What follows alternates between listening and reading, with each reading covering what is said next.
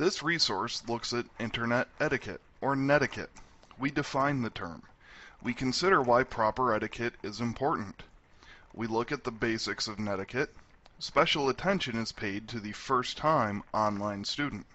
Next, we present the netiquette for online message boards. We finish with an overall summary of netiquette and important things for you to remember. The online world is truly a new plane of existence. Whether you go to a social media site like Facebook or Twitter, or you log into a message board for a class at Empire State, you enter a new realm with its own culture.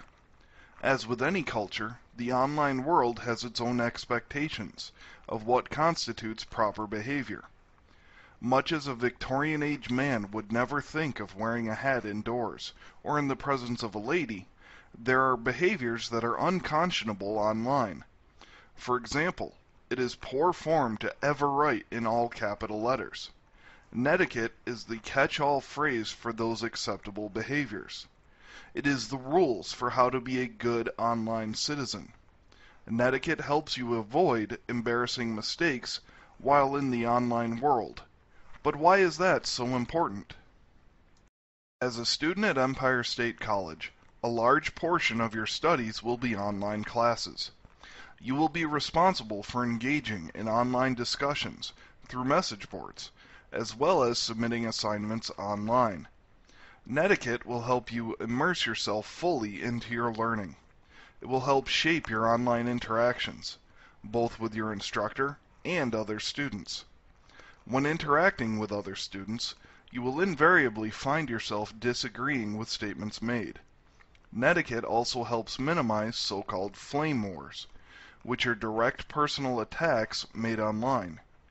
By keeping the tenets of netiquette in mind, you can find ways to disagree online without resorting to personal attacks.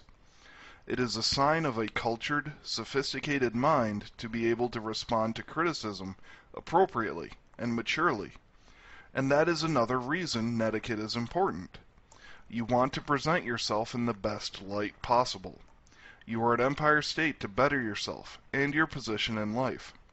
Part of doing so means behaving in a more refined manner. So how does this netiquette work, anyway? Virginia Shea identifies 10 core rules of netiquette in her book, oddly enough titled Netiquette.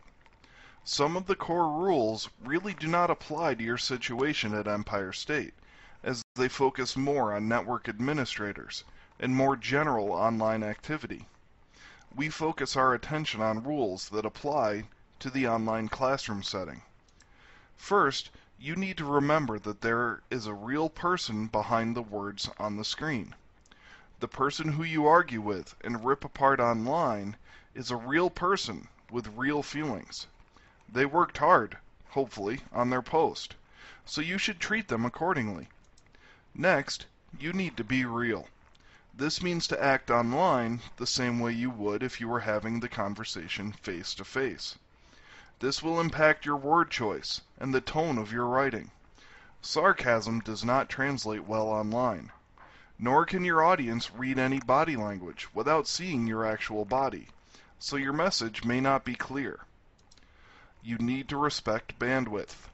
This means to take care about repeat postings, but also not to waste your readers' time. Be concise and post very thoughtfully. You also want to make yourself look good. It is likely that the only contact you will have with classmates or the teacher is what you post online. Make sure you check your facts, spelling, and grammar. The last major rule is to increase the peace. You will not always agree with everything posted, and you can say so, but do it respectfully. Don't use all capital letters. That is the online equivalent of shouting. Don't let yourself get drawn into protracted arguments. Do your best to keep the online environment professional and pleasant. Taking an online course for the first time is a little different. You are responsible for keeping yourself on pace to complete the work on time. You do not physically see the instructor or your classmates. For some students, this leads to disconnect. You need to avoid this feeling to be truly successful.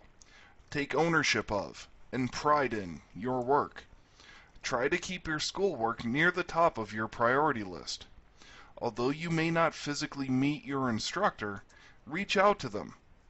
Email them directly early in the semester. Describe what background you have in the subject matter, if any. Explain what concerns you may have. Doing so will help the teacher understand your motives and how they can best help you learn. However, don't be offended if the instructor asks you to post any questions you may have on the discussion board. If one student in a class asks a question, it is likely that multiple other people in the class have the exact same question. By posting the question on the discussion board, the instructor can answer the question one time for the benefit of the entire class, rather than answering the same question many times for individual students. Or perhaps the instructor will open the question up to the class for other students to answer. This helps the learning of both parties. The asker gets their question answered, and the answerer reinforces their learning. You also want to make sure you know how to get help if you need it. Should you email the instructor? Is there a class assistant to help? Should you seek tutoring through the Office of Learning Support? How do these message boards work anyway? You will be required to make a certain number of original posts on topics that you study. You will also have to comment on posts made by the other students in the study. However, try to do more than the minimum. When you respond to a post, go more in depth than just saying, "I agree" or "I disagree." Take the original post and add more information. If you agree, find additional support for the statement and include that in your response. If you disagree, provide reasons why you disagree. Be careful with your tone. You want to disagree without descending into flaming the author. You can attack the statement without attacking the author. Write your original post carefully and thoughtfully. Remember that posts are designed to be quick reads, so keep them short and to the point.